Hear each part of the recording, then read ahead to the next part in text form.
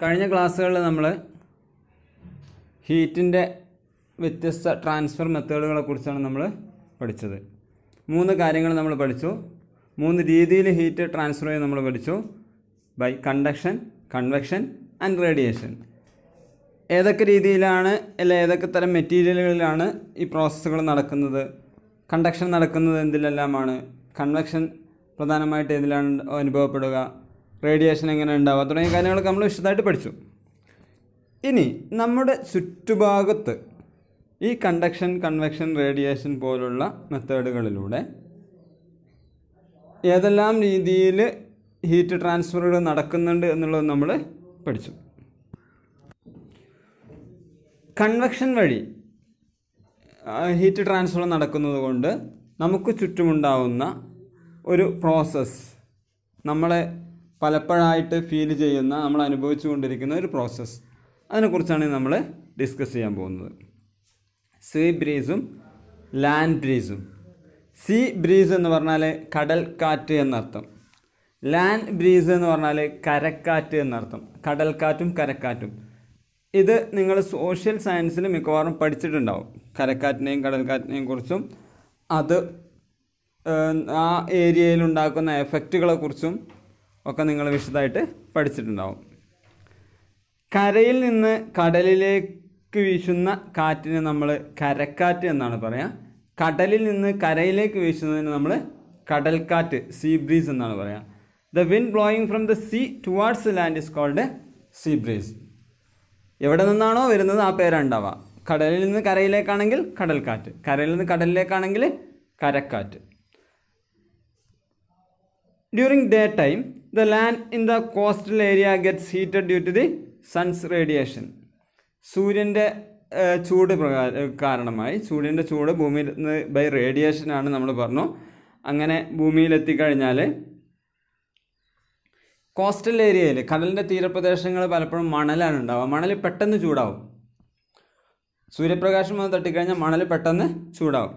ചൂടായി കഴിഞ്ഞാൽ by convection എന്ത് ചെയ്യും? അവിടെയുള്ള ചൂടായ എയർ മുകളിലേക്ക് വരും.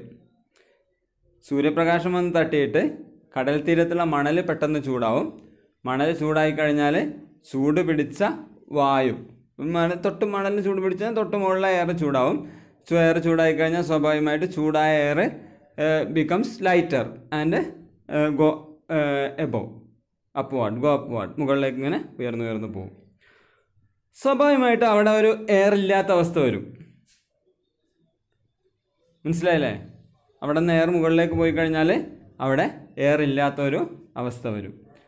എന്നാൽ ഇതേപോലെ കടലിലും ചൂടാവുന്നുണ്ട്. പക്ഷേ കടലിൽ ചൂടാവുന്നത് കരയിൽ ചൂടാവുന്നതിനെ അപേക്ഷിച്ച് വളരെ പതുക്കെയാണ് കടലിൽ ചൂടാവുക. വെള്ളമാണ്, വെള്ളത്തിന് മുകൾ ഭാഗമാണ്. അതുകൊണ്ട് തന്നെ മണൽ ചൂടാവുന്ന അത്ര പെട്ടെന്ന് ചൂടാവില്ല. സ്വാഭാവികമായിട്ട് കരയിൽ ചൂട് കൂടിയ വായു ഉണ്ടാവുകയും കടലിൽ ചൂട് കുറഞ്ഞ വായു ഉണ്ടാവുകയും ചെയ്യും. ചൂട് കൂടിയ വായു മുകളിലേക്ക് ഉയരും. അതിന് മുകളിലേക്ക് ഉയരുന്ന സമയത്ത് കരയിൽ നിന്ന് വായു മുകളിലേക്ക് ഉയരുമ്പോൾ കരയിലൊരു എയർ കുറഞ്ഞ അവസ്ഥ, അല്ലെങ്കിൽ എയർ പ്രഷർ കുറഞ്ഞ അവസ്ഥ ഉണ്ടാവും. കടലിലാണെങ്കിൽ സ്വാഭാവികമായിട്ട് എയർ പ്രഷർ കൂടിയ അവസ്ഥയുമാണ് ഉണ്ടാവുക. സ്വാഭാവികമായി കടലിൽ നിന്ന് കരയിലേക്ക് എയർ വരും, കാറ്റ് വരും. അതിനെയാണ് നമ്മൾ കടൽക്കാറ്റ് എന്ന് വിളിക്കുക. കടൽക്കാറ്റ്. നമ്മൾ ഒരു 2 ടാങ്കിൽ വെള്ളം സങ്കല്പിക്കുക. 2 ടാങ്കിൽ വെള്ളം നിറച്ച് വെക്കുന്നു. എന്നിട്ട് അതിൽ ഒരു ടാങ്കിൽ നിന്ന് വെള്ളം ഒഴിവായി കഴിഞ്ഞാൽ സ്വാഭാവികമായിട്ട് മറ്റേ ടാങ്കിൽ നിന്ന് ഇതിലേക്ക് വെള്ളം വരും. ഇതേപോലത്തെ ഒരു പ്രോസസ്സാണ് സംഭവിക്കുന്നത്. അപ്പോൾ കരയിലുള്ള വായു ചൂട് പിടിക്കുകയും അത് മുകളിലേക്ക് ഉയരുകയും ചെയ്യും. അങ്ങനെ കരയിലുള്ള വായു മുകളിലേക്ക് ഉയർന്നു കഴിഞ്ഞാൽ കരയിൽ വായു ഇല്ലാത്തൊരവസ്ഥ വരും. അവിടേക്ക് കടലിൽ നിന്ന് തണുത്ത വായു അടിച്ചു വീശും. ഇതിനാണ് നമ്മൾ കടൽക്കാറ്റ് എന്ന് വിളിക്കുന്നത്. The air above the land gets heated faster than the air above the sea. The hot air from the land rises above as it's lighter and the cool air from the sea being heavier takes it's place. This results in the see breeze. നിങ്ങൾ പകൽ സമയത്ത് കടൽ തീരത്ത് പോയിരുന്നാൽ നിങ്ങൾക്കത് ശരിക്ക് feel ചെയ്യും. കടലിൽ നിന്ന് കരയിലേക്ക് നല്ല കാറ്റായിരിക്കും. വൈകുന്നേരമൊക്കെ വളരെ ടോപ്പായിട്ട് കാറ്റ് വരും. നമ്മുടെ ക്യാമ്പസ് നമ്മൾ പരിഗണിച്ചാൽ തന്നെ നമ്മുടെ തൊട്ടടുത്തുള്ള പാടത്ത് നിന്ന് നമ്മളെ ക്യാമ്പസിലേക്ക് എപ്പോഴും നല്ല കാറ്റുണ്ടാവും. പക്ഷെ നിങ്ങൾ ശ്രദ്ധിച്ചാൽ മതി, ആ കാറ്റ് രാവിലെ മുതൽ ഉണ്ടാവില്ല, കുറച്ച് സമയം കഴിഞ്ഞ് ഒരു ഉച്ചയൊക്കെ ആകുമ്പോഴാണ് ഈ കാറ്റ് ഇങ്ങനെ വന്നു തുടങ്ങുക. പിന്നീട് ആ കാറ്റ് കുറേ സമയത്തേക്ക് ആ കാറ്റ് വന്നുകൊണ്ടേ നിൽക്കും. ഏകദേശം ഇതേ പ്രോസസ്സാണ് അവിടെയും സംഭവിക്കുന്നത്. നമ്മുടെ ലാൻഡ് പെട്ടെന്ന് ചൂടാവും, എന്നാൽ പാടത്തുള്ള വെള്ളവും പുല്ലുമൊക്കെ ഉള്ള ഏരിയ വളരെ പതുക്കെ ചൂടാവുകയുള്ളൂ. സ്വാഭാവികമായിട്ട് ഇവിടെയുള്ള എയർ മുകളിലേക്ക് പോകും. മുകളിലേക്ക് പോയി കഴിഞ്ഞാൽ പാടത്തു നിന്നുള്ള എയർ ഇങ്ങോട്ടേക്ക് വരും. ഇനി ബാക്കി കൂടെ ഉണ്ട്. ഇങ്ങനെ മുകളിലേക്ക് പോകുന്ന എയർ നേരെ കടലിന് മുകളിലേക്ക് പോകും. കാരണം അവിടെ അപ്പോഴേക്കും എയർ കടലിലേക്ക് വരുമ്പോൾ അവിടെ എയറിൻ്റെ പ്രഷർ കുറഞ്ഞുണ്ടാവും. അപ്പോൾ ഇത് അങ്ങോട്ടേക്ക് പോകും. വീണ്ടും എന്ത് ചെയ്യും? തണുക്കും, കരയിലേക്ക് വരും. കരയിലെത്തിയ വായു ചൂടായി വീണ്ടും മുകളിലേക്ക് പോകും. ഇതിങ്ങനെ സർക്കുലേറ്റ് ചെയ്തുകൊണ്ടേ നിൽക്കും. ഇതിനെയാണ് നമ്മൾ സീ ബ്രീസ് എന്ന് വിളിക്കുന്നത്. ഇതേപോലുള്ള കാറ്റിൻ്റെ സർക്കുലേഷൻ തന്നെയാണ് നമ്മളെ എല്ലാ കാറ്റുകൾക്കും കാരണം. നിങ്ങൾ സോഷ്യലൊക്കെ കുറേ വ്യത്യസ്ത തരം കാറ്റുകളെ കുറിച്ച് പഠിച്ചിട്ടുണ്ടാവും. ആ കാറ്റുകളുടെ എല്ലാം കാരണമെന്ന് പറയുന്നത് ഇതേപോലുള്ള എയർ ട്രാൻസ്ഫറുകളാണ്. എയർ ഒരു സ്ഥലത്തു നിന്ന് എയർ ചൂടാവുന്നു, മുകളിലേക്ക് ഉയരുന്നു, അതിപ്പോൾ ആ സ്ഥലത്തേക്ക് തണുത്ത എയർ വരുന്നു. ഓക്കെ, ഇതിനാണ് നമ്മൾ സാധാരണഗതിയിൽ കാറ്റ് എന്ന് പറയുന്ന പ്രോസസ്സ് ഇങ്ങനെ തന്നെയാണ്. എവിടെ കാറ്റടിക്കുന്നുണ്ടോ ആ കാറ്റ് അടിച്ചു വീശുന്ന ഒരു സ്ഥലത്ത് എയർ പ്രഷർ കുറവും മറ്റൊരു സ്ഥലത്ത് എയർ പ്രഷർ കൂടുതലുമായിരിക്കും. ഇതാണ് സീ ബ്രീസ്. കരയിലുള്ള വായു ചൂടാവുകയും മുകളിലേക്ക് ഉയരുകയും ചെയ്യും. അവിടേക്ക് കടലിലുള്ള തണുത്ത വായു അടിച്ചു വീശും. സ്വാഭാവികമായിട്ട് മുകളിലേക്ക് പോയ എയർ കടലിലേക്ക് പോവുകയും അത് വീണ്ടും തണുത്ത് കരയിലേക്ക് വരികയും ചെയ്യും. കരയിലേക്ക് വന്ന എയർ ചൂടായി വീണ്ടും മുകളിലേക്ക് പോകും. ഇതിങ്ങനെ സർക്കുലേറ്റ് ചെയ്തുകൊണ്ടേ നിൽക്കും. ആ പ്രോസസ്സിനെയാണ് നമ്മൾ സീ ബ്രീസ് എന്ന് വിളിക്കുക. ഇതിൻ്റെ നേരെ ഓപ്പോസിറ്റായിട്ട് മറ്റൊരു പ്രോസസ്സ് നടക്കും, land breeze. The wind blowing from the land towards the sea is called land breeze. കരയിൽ നിന്ന് കടലിലേക്ക് വീശുന്ന കാറ്റിനെയാണ് നമ്മൾ ലാൻഡ് ബ്രീസ് എന്ന് വിളിക്കുന്നത്, കരക്കാറ്റ് എന്ന് വിളിക്കുന്നത്. ഇത് സാധാരണ സംഭവിക്കുക നൈറ്റ് ടൈമിലാണ്, രാത്രി സമയങ്ങളിലാണ് ഈ പ്രോസസ്സ് ഉണ്ടാവുക. രാത്രി ആയിക്കഴിഞ്ഞാൽ, സൂര്യപ്രകാശം ഇല്ലാതായി കഴിഞ്ഞാൽ കര പെട്ടെന്ന് തണുക്കും, എന്നാൽ കടൽ പതുക്കെ തണുക്കും. സ്വാഭാവികമായിട്ട് കരയിൽ തണുത്ത വായുവും കടലിൽ ചൂടുള്ള വായുവാകും. കടലിലെ ചൂടുള്ള വായു മുകളിലേക്ക് വരും, കരയിൽ നിന്ന് കടലിലേക്ക് വായു കാറ്റ് അടിച്ചു വീശും. During the night time the land in the coastal areas get cooled down faster than the sea. The air above the sea is hotter than the air above the land. Therefore, the air above the sea rises and the air from the land being cooled flows towards the sea. This results in the land breeze. കരക്കാറ്റും കടൽക്കാറ്റും രണ്ട് പ്രോസസ്സിലൂടെയാണ് ഇത് നടക്കുന്നത്. ഒന്ന് റേഡിയേഷനാണ്. സൂര്യൻ്റെ ചൂടിൽ നിന്നുള്ള radiation കാരണം കര പെട്ടെന്ന് ചൂടാവും, കടൽ പതുക്കെ ചൂടാവും. അതേപോലെ തന്നെ രാത്രി ആയിക്കഴിഞ്ഞാലുള്ള റേഡിയേഷൻ നേരെ തിരിച്ചാണ് വരിക. കരയിൽ നിന്ന് പെട്ടെന്ന് ഹീറ്റ് റേഡിയേറ്റ് ചെയ്ത് പോകും, കടലിൽ നിന്ന് പതുക്കെ ഹീറ്റ് റേഡിയേറ്റ് ചെയ്ത് പോവുള്ളൂ. ഇനി എയർ ചൂടാവുന്നത് കൺവെക്ഷൻ എന്ന് പറയുന്ന പ്രോസസ്സിലൂടെയാണ്. ഭൂമിയോട് ഏറ്റവും അടുത്ത് കിടക്കുന്ന എയർ ചൂടാവും, അത് മുകളിലേക്ക് വരും. സ്വാഭാവികമായിട്ട് അതിൻ്റെ സ്ഥാനത്തേക്ക് തണുത്ത എയർ കടലിൽ നിന്ന് വരും. ഈ പ്രോസസ്സിനാണ് നമ്മൾ ലാൻഡ് ബ്രീസ് അതുപോലെ സീ ബ്രീസ് എന്ന പേരിൽ അറിയപ്പെടുന്നത്.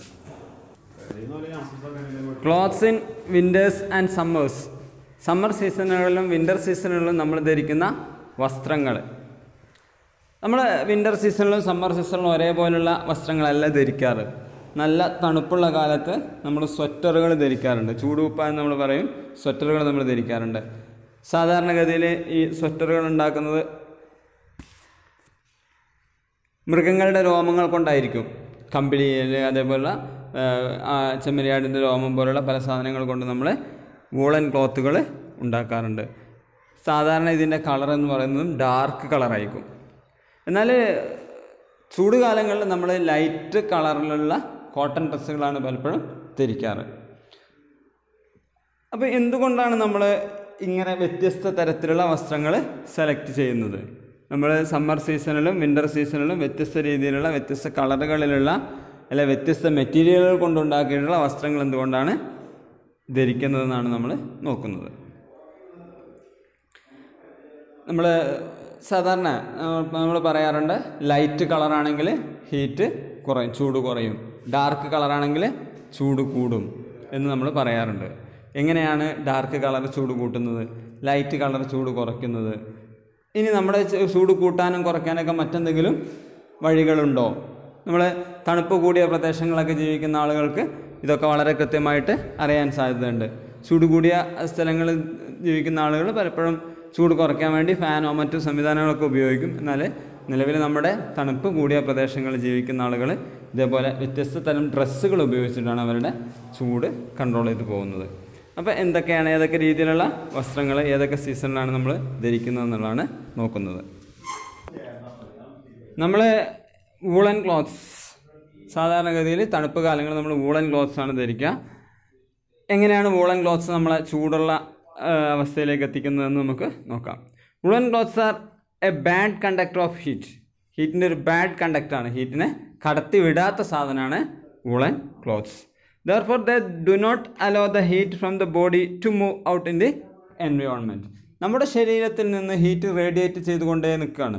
നമ്മുടെ ശരീരത്തിൽ നിന്ന് എല്ലാ സമയത്തും ഹീറ്റ് റേഡിയേഷൻ ഉണ്ടാവുന്നുണ്ട്, ചൂട് പുറത്തേക്ക് പോകുന്നുണ്ട്. അപ്പം ഈ വൂളൻ ക്ലോത്ത്സ് നമ്മൾ ധരിക്കുന്നതോടുകൂടെ നമ്മുടെ ശരീരത്തിൽ നിന്ന് പുറത്തേക്ക് പോകുന്ന ചൂടിനെ ഈ വൂളൻ ക്ലോത്ത്സ് തടഞ്ഞു നിർത്തും. നമ്മുടെ ശരീരത്തിൽ നിന്ന് പുറത്തേക്ക് പോകുന്ന ഹീറ്റിനെ വൂളൻ ക്ലോത്ത്സ് തടഞ്ഞു നിർത്തും.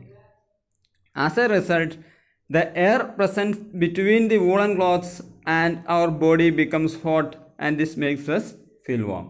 അതുകൊണ്ട് തന്നെ ഈ വൂളൻ ക്ലോത്ത്സിനും നമ്മുടെ ശരീരത്തിനും ഇടയിലുള്ള ഭാഗത്ത് ചൂടുള്ള എയർ നിൽക്കുകയും നമുക്കൊരു ചൂട് ഫീൽ ചെയ്യുകയും ചെയ്യും. അതുപോലെ തന്നെ നമ്മൾ 2 തിൻ ബ്ലാങ്കറ്റുകൾ, നമ്മൾ നല്ല തണുപ്പുള്ള സമയത്ത് നമ്മൾ നല്ല കട്ടിയുള്ള ഒരു ബ്ലാങ്കറ്റ് പൊതിച്ച് ഉറങ്ങുന്നതിന് പകരം കട്ടി കുറഞ്ഞ 2 ബ്ലാങ്കറ്റുകളാണ് ഉപയോഗിക്കുന്നതെങ്കിൽ നമുക്ക് ചൂട് കൂടും. അതിൻ്റെ കാരണവും ഇത് തന്നെയാണ്. ഹീറ്റ് എന്ന് പറയുന്നതും എയർ എന്ന് പറയുന്നതും ഹീറ്റിൻ്റെ ഒരു ബാഡ് കണ്ടക്ടറാണ്. അതുകൊണ്ട് തന്നെ നമ്മൾ 2 ബ്ലാങ്കറ്റ് പുതയ്ക്കുന്ന സമയത്ത് 2 ബ്ലാങ്കറ്റിനിടയിൽ എയർ ട്രാപ്പ് ചെയ്യും. ഈ ട്രാപ്പ് ചെയ്യപ്പെട്ട എയർ നമ്മുടെ ശരീരത്തിൽ നിന്ന് പുറത്തു പോകുന്ന ചൂട് ഉപയോഗിച്ച് വാമാവും. അത് നമ്മളെ പുറത്തുള്ള ചൂടിൽ നിന്ന് നമ്മളെ സംരക്ഷിച്ച് നിർത്തും. പല രീതിയിൽ നമ്മളിത് ഉപയോഗപ്പെടുത്താറുണ്ട്.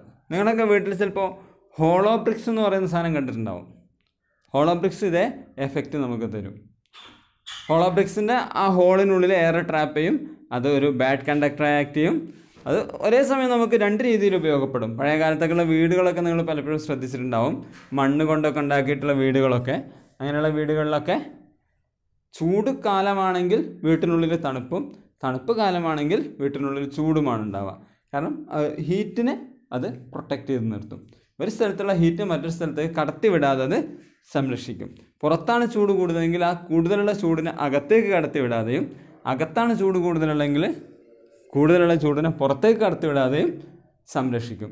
അതുകൊണ്ട് തന്നെ നമുക്ക് നല്ല ഒരു കംഫർട്ടബിളായ കണ്ടീഷൻ ഈ വീട്ടിനുള്ളിൽ കിട്ടും. നമ്മൾ തണുപ്പുള്ള പ്രദേശങ്ങളിലെ ആളുകൾക്കൊക്കെ ഇത് കൃത്യമായിട്ട് അറിയാൻ സാധ്യതയുണ്ട്.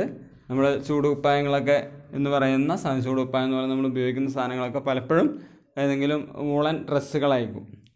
കോട്ടൺ ഡ്രസ്സുകൾ നമ്മൾ സാധാരണ ചൂട് കുപ്പായം എന്ന് പറഞ്ഞിട്ട് ഉപയോഗിക്കാറില്ല. കോട്ടൺ നമ്മൾ ഉപയോഗിക്കാറുള്ളത് ചൂടുള്ള സമയത്താണ്. ചൂടുള്ള സമയത്ത് കോട്ടൺ ഉണ്ടാകുമ്പോൾ കുറേ കൂടെ കംഫർട്ടബിളായിട്ട് തോന്നും. കാരണം ഈ കോട്ടൺ എന്ന് പറയുന്ന മെറ്റീരിയൽ എളുപ്പം ഹീറ്റിനെ ട്രാൻസ്ഫർ ചെയ്യും. നമ്മുടെ ശരീരത്തിൽ നിന്ന് പുറത്തേക്ക് പോകുന്ന ഹീറ്റിനെ പൂർണ്ണമായി പുറത്തേക്ക് കടത്തിവിടും. അപ്പോൾ നമുക്ക് ചൂട് ഫീൽ ചെയ്യില്ല, ചൂട് കുറയും. തണുപ്പ് കാലത്ത് വൂളൻ എന്ന് പറയുന്ന സാധനം അല്ലെങ്കിൽ വൂളൻ ഡ്രസ്സുകൾ ഒരിക്കലും നമ്മുടെ ശരീരത്തെ ചൂടാക്കുകയല്ല ചെയ്യുന്നത്. നമ്മുടെ ശരീരത്തിൽ നിന്ന് പുറത്തു പോകുന്ന ഹീറ്റിനെ തടഞ്ഞു നിർത്തിയിട്ട് അങ്ങനെ ഒരു ചൂടുള്ള അന്തരീക്ഷം, ഒരു അറ്റ്മോസ്ഫിയർ നമ്മളുടെ ശരീരത്തിന് തൊട്ടടുത്തത് ക്രിയേറ്റ് ചെയ്ത് തരും. അപ്പോൾ ഇത്രയാണ് നമ്മൾ ഈ ചാപ്റ്ററിൽ പ്രധാനമായിട്ട് പഠിച്ചിട്ടുള്ള കാര്യങ്ങൾ. ഹീറ്റ്, തെർമോമീറ്ററിനെ കുറിച്ച് പഠിച്ചു, എങ്ങനെയാണ് തെർമോമീറ്റർ വെച്ച് മെഷർ ചെയ്യാമെന്ന് പഠിച്ചു. അതുപോലെ തന്നെ ഹീറ്റ് ട്രാൻസ്ഫറിൻ്റെ വ്യത്യസ്ത മെത്തേഡുകൾ, കണ്ടക്ഷൻ, കൺവെക്ഷൻ, റേഡിയേഷൻ പഠിച്ചു. അതുമായി ബന്ധപ്പെട്ട് നമ്മൾക്ക് ചുറ്റുഭാഗത്തും ഉണ്ടാകുന്ന പ്രധാനപ്പെട്ട ചില അനുഭവങ്ങൾ നമ്മൾ കണ്ടു. അതുപോലെ നമ്മൾ ധരിക്കുന്ന ഡ്രസ്സ് എങ്ങനെയാണ് ചൂടിനും തണുപ്പിനും അനുസരിച്ച് നമ്മൾ വ്യത്യസ്ത തരം ഡ്രസ്സുകൾ സെലക്ട് ചെയ്യുന്നതെന്നും അതുകൊണ്ട് നമ്മുടെ ശരീരത്തിനുണ്ടാകുന്ന ഉപകാരങ്ങൾ എന്തെല്ലാം എന്നുമാണ് നമ്മൾ പഠിച്ചത്. ഇതോടുകൂടെ ഈ ചാപ്റ്റർ കഴിയുകയാണ്.